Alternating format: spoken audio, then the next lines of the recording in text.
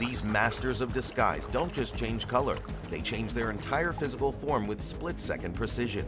With more neurons in their arms than in their brain, octopuses quite literally think with their limbs.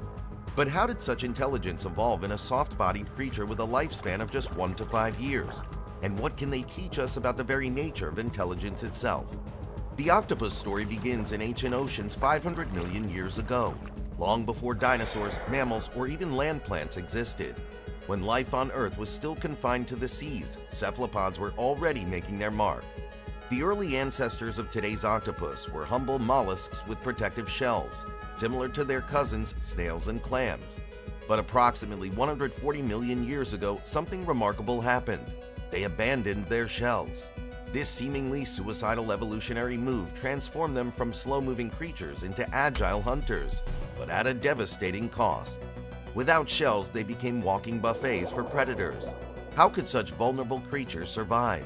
The answer lies in what happened next. An explosion of biological innovation that would ultimately create one of the most sophisticated animals on Earth.